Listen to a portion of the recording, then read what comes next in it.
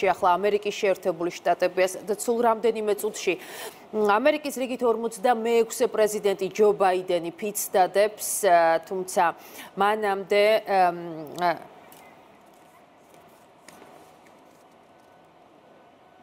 როგორც ხედავთ, ლედი გაგამ უკვე შეასრულა ამერიკის შეერთებული შტატების ჰიმნი. Local 3920, Fire Captain Andrea M. Hall for the reciting of the Pledge of Allegiance.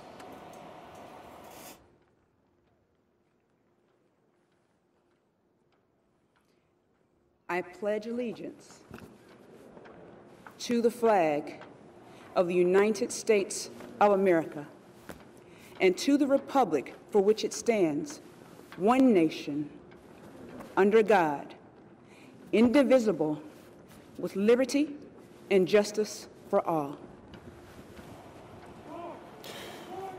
ჩვენ თვალყურს ვადევნებთ ვაშინგტონში მიმდინარე ცერემონიას და ახლა მარიამ გიგანი არის ჩვენთან ერთად, რომელიც უფრო დეტალურად აგვიღწევს თუ რას ითვალისწინებს ინაუგურაცია და ზოგადად რასთან გვაქვს საქმე, ვიცით რომ 46-ე პრეზიდენტი ჯო ბაიდენი სულ რამდენიმე წუთში ფიცს დადებს. მთელი მსოფლიოს ყურადღება ახლა მომერთული არის ამერიკის შეერთებული შტატების რიგით 59-ე ინაუგურაციის ცერემონიაზე. ჩვენ მოვისმინეთ უკვე ლედი გაგას მიერ შესრულებული ამერიკის ეროვნული ჰიმნი. ამის შემდეგ უკვე მოსალოდნელია ფიცის დადება ვიცე-პრეზიდენტი კამალა ჰარისის მიერ, რომელსაც ფიცს დაადებინებს მოსამართლე სონია სოტომაიერი, ხოლო უკვე მას შემდეგ, რაც კამალა ჰარისი გახდება ოფიციალურად ამერიკის შეერთებული შტატების ვიცე-პრეზიდენტი და აღსანიშნავია, რომ იგი იქნება პირველი ქალი ვიცე-პრეზიდენტი და ასევე პირველი შავკანიანი და პირველი აზიური ამერიკული წარმომავლობის ვიცე-პრეზიდენტი ამერიკის ისტორიაში. ამის შემდეგ უკვე ფიცს დადებს თავად ჯო ბაიდენი და იგი ოფიციალურად გახდება ამერიკის შეერთებული შტატების რიგით 46-ე ვიცე-პრეზიდენტი. იგი ტრადიციის ფიცს დადებს ბიბლიაზე. ეს ბიბლია აღსანიშნავია, რომ მისი ოჯახის ერთგვარი რელიქვიაა. 127 წელია ბაიდენის ოჯახს ეკუთვნის. ფიცის დადების ცერემონიის შემდეგ კი უკვე იგი გამოვა პირველი საპრეზიდენტო სიტყვით. საპრეზიდენტო მიმართვა დაახლოებით, როგორც ამერიკულ მედიაში ვრცელდება ინფორმაცია, 20-დან 30 წუთამდე გაგრძელდება. მისი ძირითადი გზავნილები პირველ რიგში შეეხება კორონავირუსის პანდემიას და მასთან დაკავშირებულ გამოწვევებს, რადგან მოგეხსენებათ, რომ პანდემიის ეპიცენტრია ამერიკის შეერთებული შტატები. 25 მილიონამდე ინფიცირებული ჰყავთ, თუმცა ჯანდაცვის რეგულაციები ტრამპის ადმინისტრაციის პირობებში ისეთი ეფექტური არ იყო. სწორედ ამის შეცვლას გეგმავს პრეზიდენტი ჯო ბაიდენი. და მარიამ, სანამ გააგრძელებ, აქვე დავამატებ, რომ კაცში ვხედავთ უკვე კამალა ჰარისი დებს ფიცს, რის შემდეგაც უკვე ჯო ბაიდენი გამოჩნდება კაპიტოლიუმის შენობის და მიმართავს ამერიკის მოსახლეობას სიტყვით.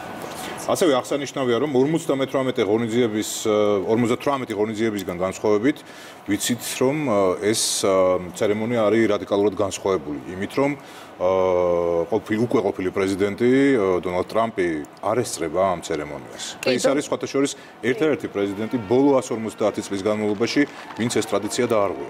კი, თითქმის 2 საუკუნოვანი ტრადიცია გაემგზავრა ფლორიდაში. კი, ფლორიდაში გაემგზავრა თავის სახლში. პირველი შემთხვევა 2 საუკუნის განმავლობაში, როდესაც უკვე ასე ვთქვათ, თეთრი სახლიდან გამოვალი პრეზიდენტი არ ესწრება მისი შემდგომი პრეზიდენტის ინაუგურაციის ცერემონიას, თუმცა ცერემონიაზე რომ კამალა ჰარისი უკვე ვიცე-პრეზიდენტია, მან ოფიციალურად უკვე დადო ფიცი, ეს ახლა ჩვენ ამას კადრში ვხედავთ. ისტორიული მომენტია და განსაკუთრებით მნიშვნელოვანი არის ეს ამერიკის საკმაოდ მრავალფეროვანი მოსახლეობისთვის, როგორც შავკანიანებისთვის, ასევე აზიური წარმომავლობის ამერიკელებისთვის და განსაკუთრებით რა თქმა უნდა კიდევ ქალი მოსახლეობის, მდედრობითი სქესის მოსახლეობისთვის, რადგან იგი პირველი ქალი ვიცე-პრეზიდენტია. სხვათა შორის მისი ჩაცმულობის ფერი ამას ეძღვნება. იასამნისფერი შეფერილობა, იგივე შეფერილობაში არის ჰილარი კლინტონის, როგორც უკვე ვნახეთ. და ჯენიფერ ლოპესი გამოჩნდა უკვე კადრში.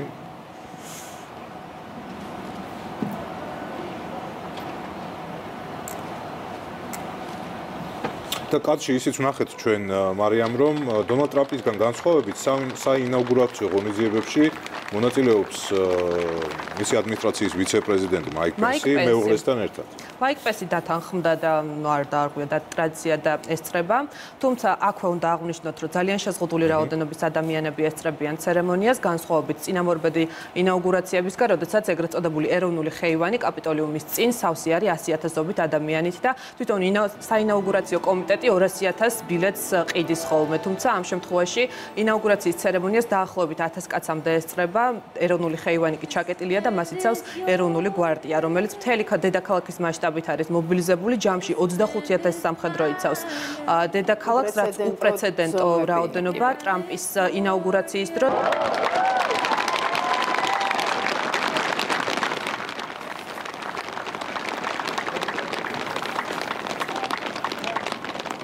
ამ წუთებში ველოდებით უკვე სიტყვით გამოსვლას ჯო ბაიდენის, რომელიც ფიცს დადებს უახლოეს წუთებში. ჯო ბაიდენი დადებს ახლა უკვე რამდენიმე წუთში ფიცს, რის შემდეგაც ველოდებით მის სიტყვას, რომლის შინაარსი ძირითადად იქნება პანდემიასთან ბრძოლაზე, ასევე გაერთიანებულ ამერიკაზე, თუ როგორ უნდა განიკურნოს ამერიკა პანდემიისგან და ასევე იმ საზოგადოებრივი დანაწევრებისგან, რაც ბოლო პერიოდში ამერიკის შეერთებულ შტატებში ვნახეთ.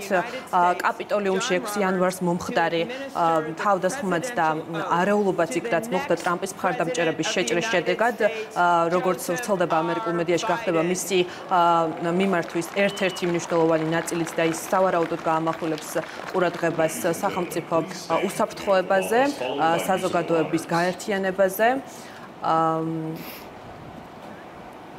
აი ახლა უკვე ხედავთ, რომ იწყება ჯო ბაიდენის რიგით 46 პრეზიდენტის ფიცის დადების ცერემონია. ჯო ბაიდენის ფიცის დადების ცერემონიას უხელმძღვანელებს უზენაესი ამერიკის შეერთებული შტატების უზენაესი სასამართლოს თავმჯდომარე, ესეც ერთგვარი სიმბოლო არის, რაც იმას ნიშნავს, რომ ეს პრეზიდენტი შეესაბამება ამერიკის შეერთებული შტატების კანონმდებლობას. I, Joseph Robinette Biden Jr., do solemnly swear. I, Joseph Robinette Biden Jr., do solemnly swear. ჯოზეფ ბაიდენი საზეიმოდ ფიცავ, რომ ერთგულად შევასრულებ შეერთებული შტატების პრეზიდენტის მოვალეობებს და ჩემი შესაძლებლობების მაქსიმუმით შევინარჩუნებ, დავიცავ და დავიფარებ შეერთებული შტატების კონსტიტუციას და შემაძლებინოს უფალმა. გილოცავთ, ბატონო პრეზიდენტო.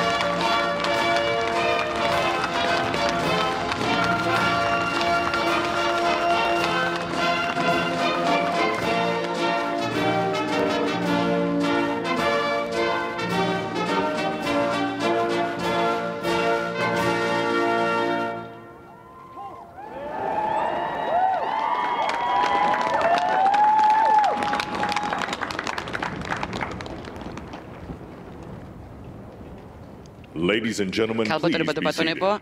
დაბრძანდით.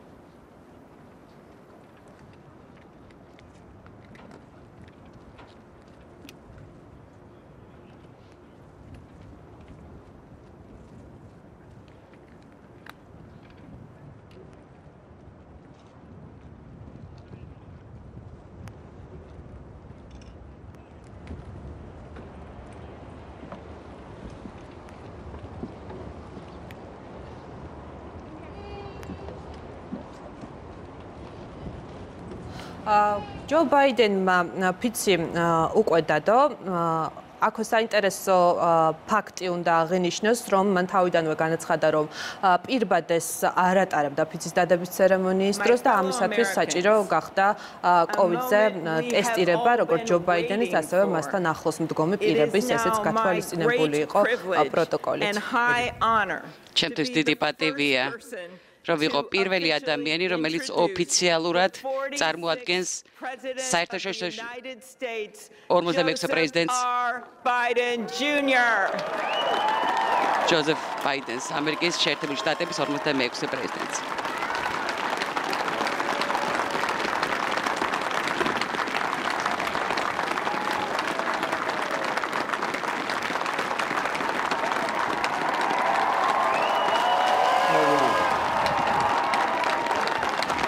Chief Justice Roberts, უზენაესი სასამართლოს თავმჯდომარე, ვიცე-პრეზიდენტო ჰარის,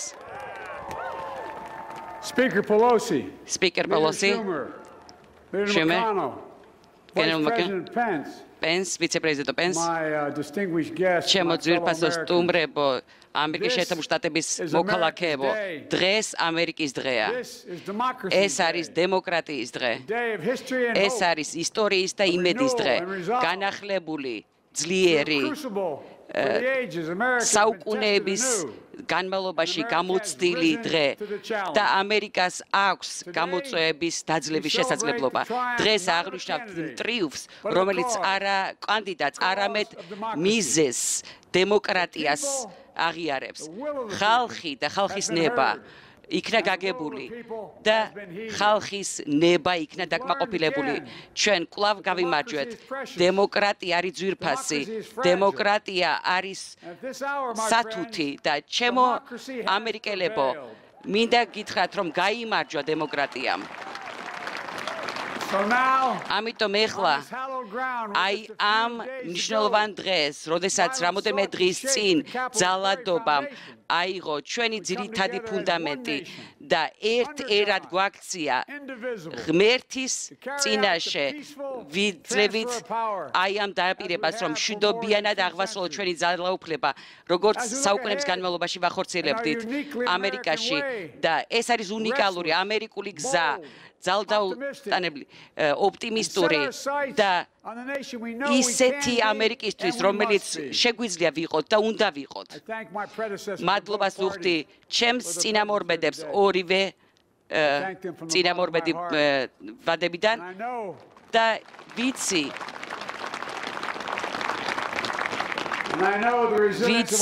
რომ ჩვენი კონსტიტუციის მედეგობა და გამძლეობა, ის ძალა, რომელიც ჩვენს ერს გააჩნია, როგორც პრეზიდენტმა კარტერმა აღნიშნა და ვესაუბრე უკვე და რომელსაც მივესალმებით აი ამ მნიშვნელოვანი ძალისხმევისთვის, მისი პრეზიდენტობისთვის. მე დავდე ფიცი და ყველა პატრიოტი ამფიცდებდა. ეს ფიცი, რომელიც პირველად დადო ჯორჯ ვაშინგტონმა. მაგრამ ამერიკული ამბავი დამოკიდებულია არა რომელიმე კონკრეტულ პირზე, არა ჩვენს ერთობლივ ძალისხმევაზე, არამედ მთელი ერის ძალისხმევაზე. ჩვენ ვართ ის ხალხი, რომელიც უნიკალურ ერთობას ცდილობს რომ შეკრას. ჩვენ კარგიერი ვართ, კარგი ხალხი ვართ და საუკუნეების განმავლობაში ჩვენ ვაჩვენეთ, რომ მშვიდობა იქნება თუ ომი, აი ამ დღემდე მოვდივართ და ძალიან დიდი გზა გვაქვს წინ გასავლელი. ჩვენ კიდევ უფრო მეც გავაკეთებთ მომავალში და ძალიან ბევრი გვაქვს გასაკეთებელი. აი ამ ძალიან სუსტ პირობებში, აი ამ სუსტ დროს ძალიან ბევრი რამ არის აღსადგენი, საკურნავი, გასაძლიერებელი, მისაღები. ძალიან ცოტა ადამიანი ქმნის ისტორიას და ჩვენ გაუძლეთ აი ამ გამოწვევებს მომავალში იქნება კიდევ გამოწვევები, იმაზე უფრო ძლიერი ვიდრე ეხლა არის და ქვეყნები ძალიან ძლიერად უდგანან აი ამ გამოწვევას, რომელმაც ბევრი ადამიანის სიცოცხლე წაიღო. მეორე მსოფლიო ომის ტოლფასი სიცოცხლეები, ასობით ათასი ბიზნესი დაკეტილია და ათასობით წლის განმავლობაში ჩვენ ვხედავთ, რომ ჩვენ მეტი ვერაფერი ვერ შეგვაჩერებს. A cry for survival comes from the planet itself. თვითონ დედამიწა მოგვიწოდებს იმისკენ, რომ კიდევ უფრო მეტი გავაკეთოთ. იმიტომ რომ ეხლა არ არის პოლიტიკური ექსტრემიზმის დრო, ეს არ არის ადგილობრივი ტერორიზმის დრო. ჩვენ უნდა აღვდგეთ წინ და უნდა დავამარცხოთ ეს გამოვლინებები. To overcome these challenges, აი ამ გამოწვევების დასაძლევად, იმისაც რომ ჩვენი სული, ერის სული და მომავალი აღვადგინოთ, ამას სიტყვებზე მეტი სჭირდება. ამას სჭირდება ძალიან დიდი რწმენა დემოკრატიაში. ერთობა სჭირდება. ერთობა სჭირდება ნამდვილად. და იანვრის თვეში ახალ წელს აბრაამ ლინკოლნმა ძალიან მნიშვნელოვან პროკლამაციას მოაწერა ხელი, როდესაც თქვა, ციტირებ, თუ ჩემი სახელი ისტორიას დარჩება, აი ამ კონკრეტული კანონის ხელმოწერისთვის დარჩება. და მთელი სული ჩავდე ამ კანონშიო. დღეს აი ამ წლის იანვარს მე ჩემს სულს ვდებ იმაში, რომ გავაერთიანებ ამერიკას, გავაერთიანებ ჩვენს ერს, ხალხს და ყველა ამერიკელს ვთხოვ, რომ აი ამ მიმართულებით ერთად ვიაროთ. ჩვენ გავაერთიანებთ ხალხს იმისაც, რომ ვიბრძოლოთ მიზნებისთვის, დავამარცხოთ სიძულვილი, ექსტრემიზმი, სიმდაბლე, ზალადობა, დაავადება, უიმედობა, უმუშევრობა და ამას ერთობით შევძლებთ, დიდებულ საქმეებს შევძლებთ, მნიშვნელოვან საქმეებს შევძლებთ, დავამარცხებთ მცდარ მოვლენებს, ხალხს გავანათლებთ, ხალხს საქმეს მივცემთ, სამუშაოს მივცემთ, აი ამ მომაკვდინებელ დაავადებას დავამარცხებთ, ხალხს სამუშაოს მივცემთ, სოციალურ უზრუნველყოფას ვუზრუნველყოფთ ყველასთვის და ამერიკას კიდევ ერთხელ ძლიერ ქვეყანად წარმოვქმნით მსოფლიოში. ვიცი, როცა საუბარი მაქვს ერთობაზე, ზოგიერთისთვის ეს შეიძლება სულელური ფანტაზია იყოს, იმიტომ რომ ზოგიერთი ცდილობს რომ დაგყოს, მაგრამ მე ვიცი, რომ ეს არ არის ახალი. ისტორიაში ყოფილა ბრძოლები ამერიკული იდეებისთვის და ყველანი ვარ თანაბრად დაბადებული. ეს არის ის რეალობა, შიში, რასიზმი, დემონიზაცია, რომელსაც უნდა ვებრძოლოთ. ეს ვერ დაგყოფს, ვერ გაგხლეჭს და ეს არის მნიშვნელოვანი. გამარჯვება არასდროს არ არის უზრუნველყოფილი თავისთავად. 11 სექტემბრის მოვლენებიდან მოყოლებული ყოველთვის ყოფილა უკეთესი გამოვლენებები, უკეთესი სულის მქონე ადამიანები და ჩვენ საკმარისნი ვართ ერთად როცა ვდგევართ, რომ ყველაფერი გავაკეთოთ მომავლისთვის და ეხლა შეგვიძლია ეს ერთობა ვაჩვენოთ. ისტორია, რწმენა, მიზნები გვაძლევს გზის ხედვის საშუალებას. ეს არის ერთობლის მონაპოვარი. ჩვენ ვხედავთ, რომ მეზობლებს შეიძლება ვეთანამშრომლოთ ღირსებით. ჩვენ აღარ ვუყვიროთ, დავწიოთ ტემპერატურა, გავაერთიანდეთ, გავაერთიანოთ და მშვიდობა არის მომავალი და ის სიკეთე, რომელიც მოიტანს წინსვლას. არც ერთი ერი არ ყოფილა გამარჯვებული მცდარი გზით. ეს არის ისტორიული მომენტი. კრიზისი არის ჩვენი გამოწვევა, ერთობა არის სამომავლო გზა და მომავალი.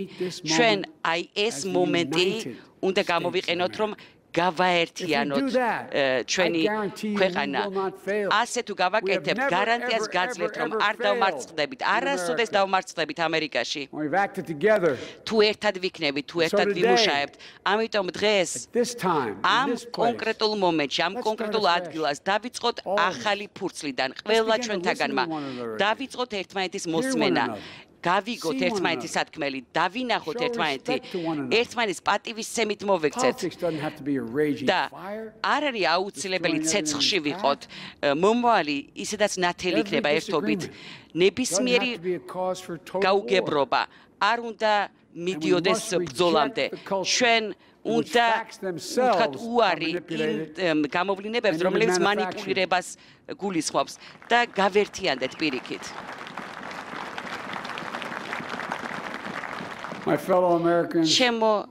ჩემი ქვეყნის მოქალაქეებო, ამაზე გაცილებით უკეთესნი უნდა ვიყოთ. ამერიკა ამაზე გაცილებით უკეთესი უნდა იყოს. მე დარწმუნებული ვარ, რომ ამერიკა უკეთესია. იმაზე უკეთესია, ვიდრე ეხლა. და აი ხა როდესაც აი ამ შენობის წინაშე ვდგევართ, სადაც სამოქალაქო ომის წინაშე ვიყავით, როდესაც ბალანსი დაირღვა, ჩვენ შევძელით, რომ დაგვემყარებინა მშვიდობა. აი ეხლა ვდგევართ ყველანი და ვუყურებთ აი ამ დიდებულ კედელს, როდესაც ძალიან მნიშვნელოვანი 130 წლის შემდეგ ვხედავთ, რომ ათასობით პროტესტანტი სწორი მიმართულებით მიდიოდა, იბრძოდა და დღეს იგივე გზით მივდივართ და ვიცე-პრეზიდენტად ვირჩევთ იმ ქალს, რომელიც მნიშვნელოვნად წარმოადგენს მის ჯგუფს, მის ეთნიკურ ჯგუფს და არლინგტონის სასაფლაოზე მივდივართ ამ ღონისძიების შემდეგ და დავაფასებთ იმ ხალხს, რომელმაც სიცოცხლე შესწირეს, იმ დიდ სიცოცხლეს, რომელსაც ჩვენი ქვეყანა იმსახურებს. ისინი ბრძოლობდნენ იმისათვის, რომ მშვიდობა მოეპოვებინათ და დემოკრატია ყოფილიყო ამ ქვეყანაში, ამ ძვირფას მიწაზე და ეს არ მომხდარა, არასოდეს არ მოხდება, არც დღეს, არც ხვალ, არასოდეს არ იქნება მანკიერი გამოვლინების ადგილი. იმ ადამიანებს მიმართავთ, ვინც ჩვენს კამპანიას უჭერდა მხარს. მადლობას გიხდით თქვენი რწმენისთვის, ვინც არ გვიჭერდა მხარს, იმათ დავუთხრა, რომ მოგვისმინეთ და მოусმინეთ ჩემს გულისცემას. თუ მაინც არ გვეთანხმებით, კი ბატონო, ეს არის დემოკრატია, ეს არის ამერიკა. ჩვენ მშვიდობით მივდივართ წილთ და ჩვენი რესპუბლიკა, ჩვენი ქვეყანა ამ დიდ ძლიერებაზე არის დაფუძნებული. კარგად გამიგონეთ. გაურკვევლობამ არ უნდა გახლიჩოს ერი და მე გაძლევთ სიტყვას. მე ვიქნები ყველა თქვენგანის, ყველა ამერიკელის პრეზიდენტი. და გპირდებით, რომ ყველაფერს გავაკეთებ იმათვისაც, ვინც არ დამიჭირა მხარი და იმათთვის, ვინც დამიჭირა მხარი. ბევრი საუკუნის წინ წმინდა ავგუსტინემ ჩემს ეკლესიაში თქვა, რომ ხალხი მრავალია და ყველას თავისი საზრუნავი აქვს, ყველას საერთო ფასეულობები გააჩნია.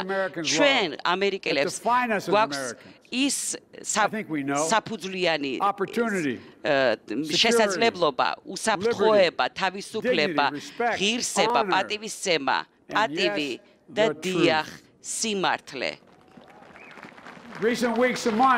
კვირეების და თვეების განმავლობაში ჩვენ ძალიან მტკივნეული გაკვეთილი მივიღეთ და ვისწავლეთ ჭკუა.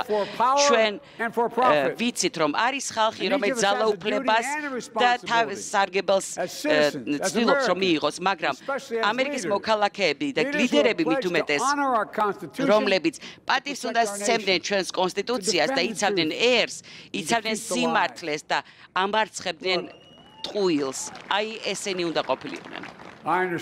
მე მესმის, რომ ბევრი ჩემი ამერიკელი მომავალს უყურებს შიშით, სიფრთხილით.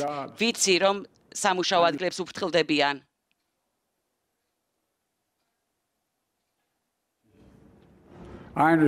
მე მესმის, რომ სამუშაო ადგილებს უფრთხილდებიან.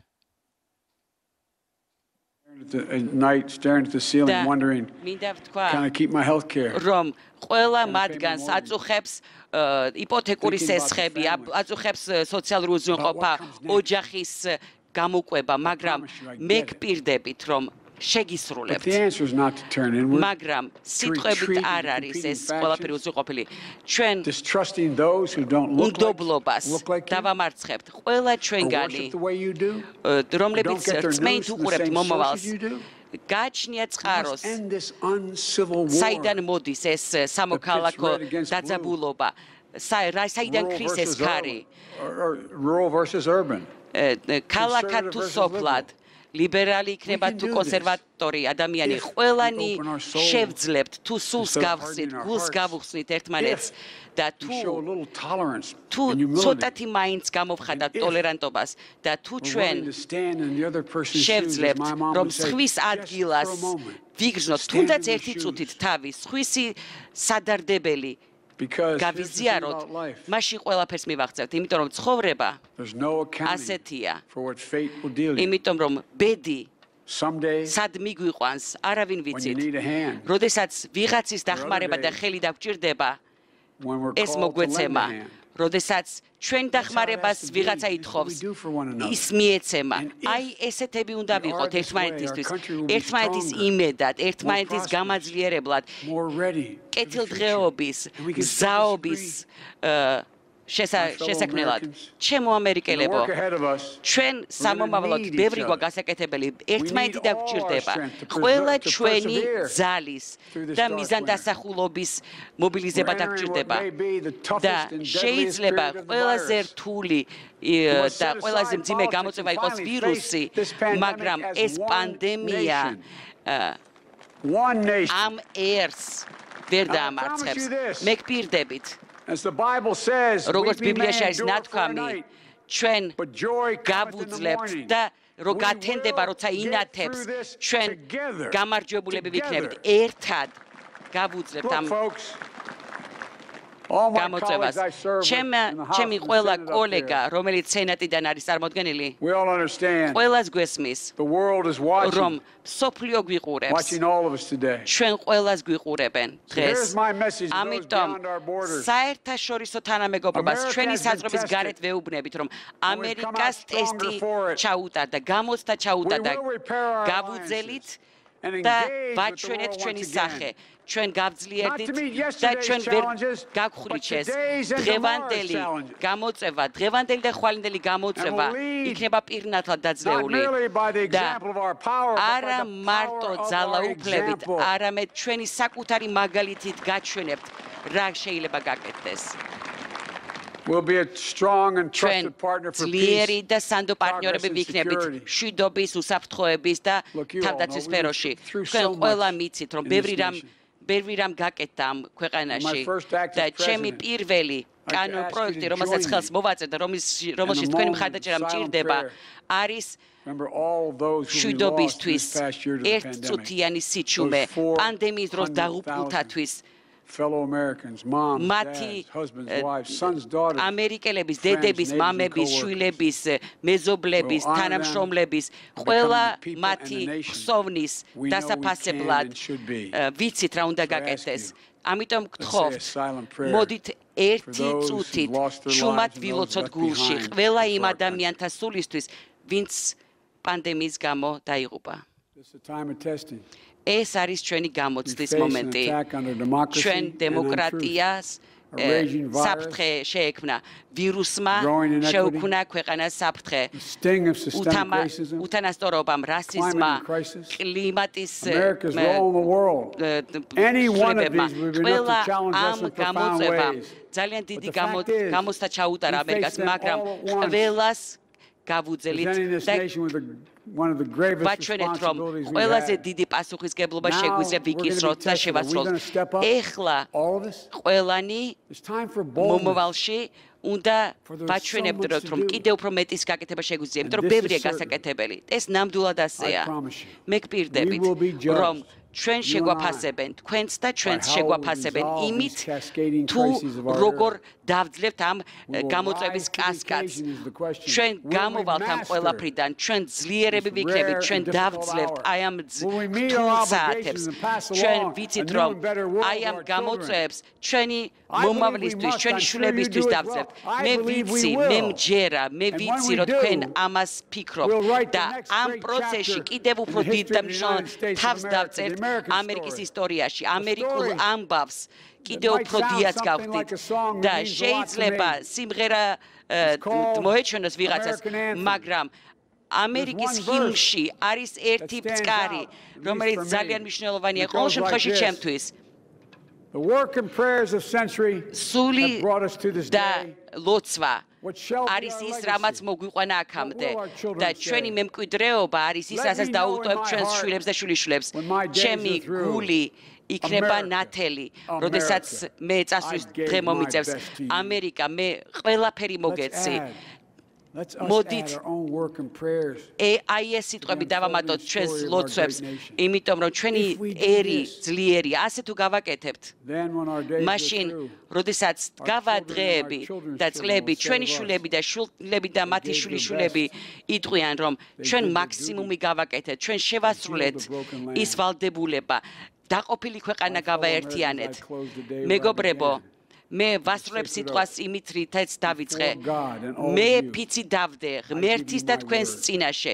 გპირდებით, რომ ყოველთვის მეყვარებით, ყოველთვის დავიცავ კონსტიტუციას, ყოველთვის დავიცავ ჩვენს დემოკრატიას, დავიცავ ამერიკას და ყველა თქვენგანს მივცემ იმას, რაც გჭირდებათ და მე მაქსიმუმს გავაკეთებ ამისთვის.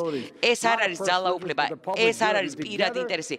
ერთად შეგვიძლია დავწეროთ ამერიკული ამბავი, იმედის ამბავი და არა შიშის ამბავი, ერთობის და არა გახლეჩის ამბავი, სინათლის და არა სიბნელის ამბავი, პატიოსნების, წესიერების, ღირსების, სიყვარულის და მკურნალობის, სულის მკურნალობის ამბავი. მოდით აი ამ სულის კვეთებით ვიაროთ წინ.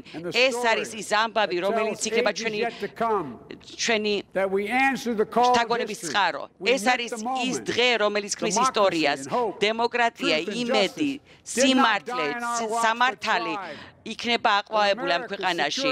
ამერიკის თავისუფლება იქნება სოფლიოში შუქურა. და ეს არის ჩვენი დანაპირები და მომავალი თაობებისთვის დანაპირები.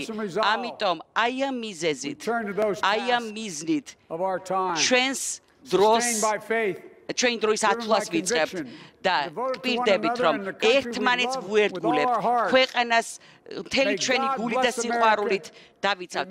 ღმერთმა დალოცოს ამერიკა, ჩვენი ჯარისკაცები, მადლობა ამერიკა.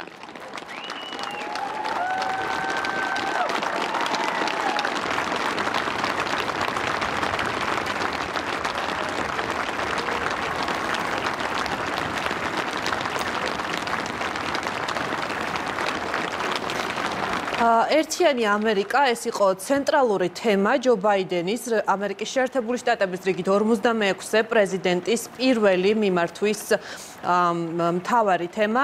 მან არაერთხელ ახსენა ერთიანი ამერიკა, ხალხის გაერთიანება. მან თქვა, რომ ყველა კრიზისის დაძლევა შესაძლებელია თუ კი ამერიკელ ხალხთან ერთად თანადგომით ითანამშრომლებს. მისი სიტყვა დაიწყო გზავნილით დემოკრატიამ იზეიმა და ხალხის ნება აღსრულდა. მან დადო პირობა, რომ დაამარცხებს COVID-19 პანდემიას, ასევე დადო პირობა, რომ აუცილებლად დაასაქმებს იმ ამერიკელებს, რომლებმაც დაკარგეს სამსახური COVID-19 კრიზისის გამო. დიდი მადლობა მარიამ გიგანი საუბრობდა ქრონიკის პირდაპირ ეთერში. ჩვენ ნახეთ, რომ ამერიკას ახალი პრეზიდენტი უკვე ოფიციალურად ყავს. ჯო ბაიდენმა ფიცი სულ რამდენიმე წუთის წინ დადო.